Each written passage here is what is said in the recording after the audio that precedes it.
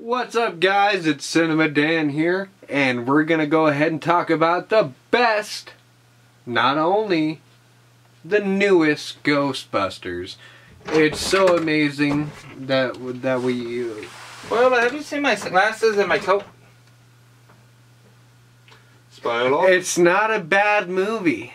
Altogether, it's a pretty good. It's a pretty good. No, it's a pretty good. It's a pretty good movie. It's a pretty good movie.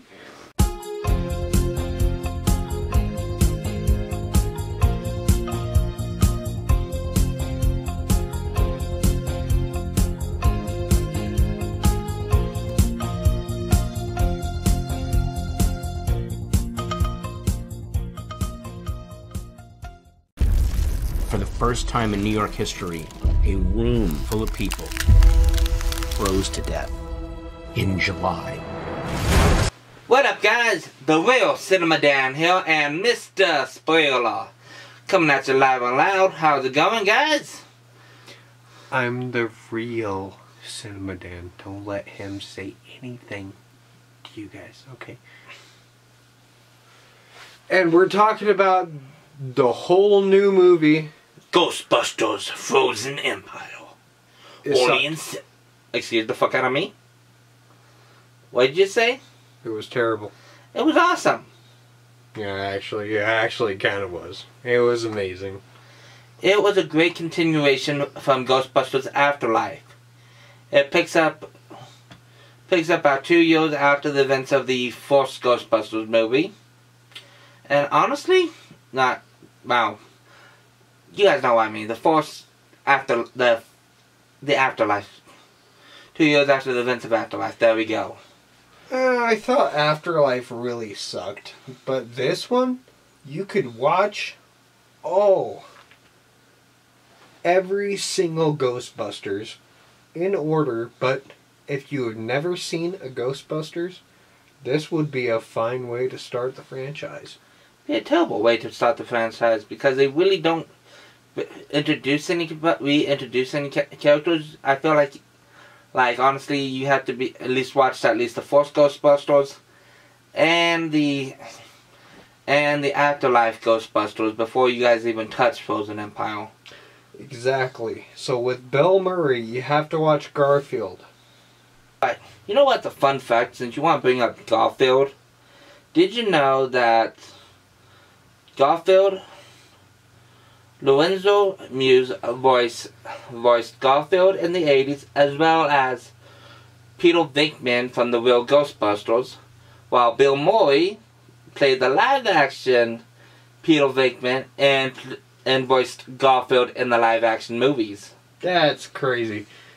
So they shall... So Lorenzo Music literally, he knew what he was doing, apparently. Yeah, follow Bill Murray. Connection, but actually that's fine. It's kind of ironic. But, off topic, let's go ahead and go back to the review of the movie. Honestly, this movie was actually really good. And all around, it just left me wondering.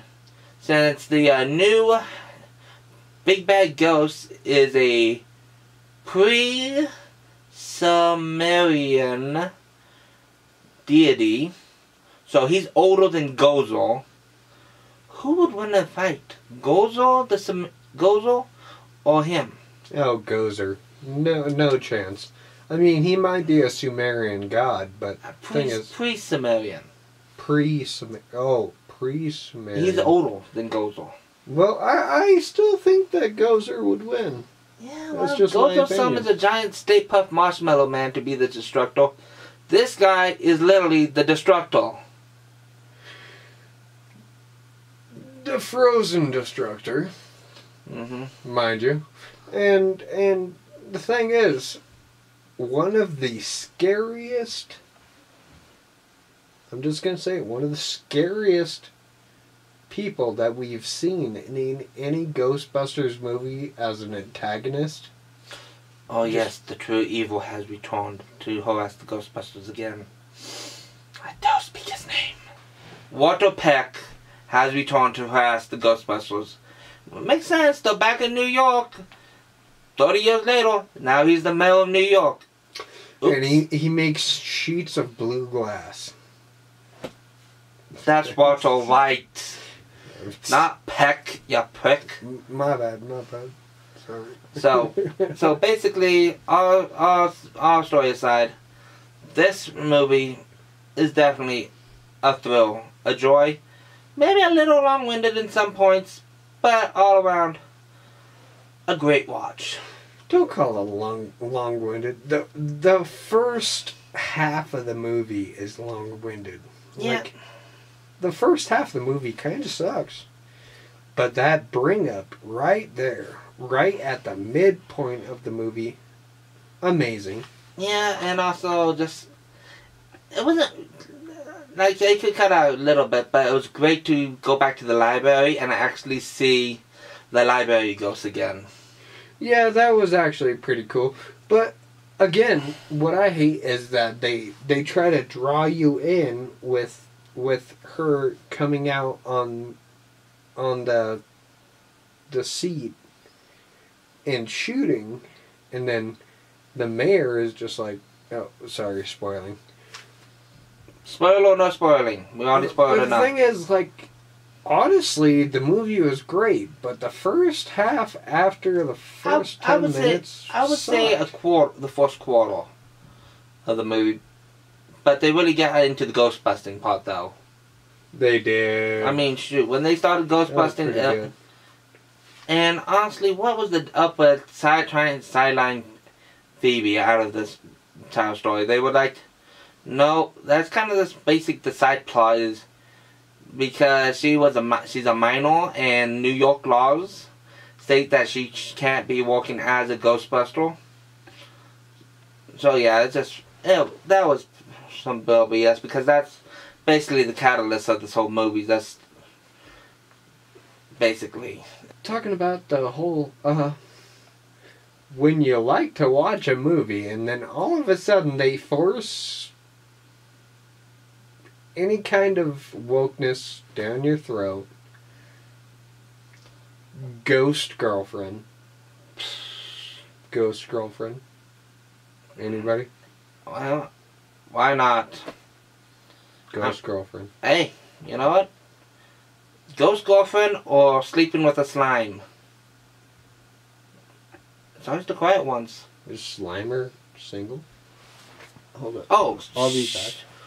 Oh, hell. Hold up. Talking about Slimer. That was epic seeing him actually returning. And they actually gave him a really good role. He'd been freaking haunting the... He ate another fucking ghost. Now that's fucking pretty... Oh, shit. Sorry. Go ahead. Dang, spoiler! Back at it again with the spoiling. Can't take this man anywhere. I was talking about the cussing. Alright, so with that said, all around, good movie. Give it a watch. This has been... Alright guys, with that said, this has been Cinnamon Dan and Mr. Spoiler on the couch again. And we'll catch you guys on the flip side. Peace.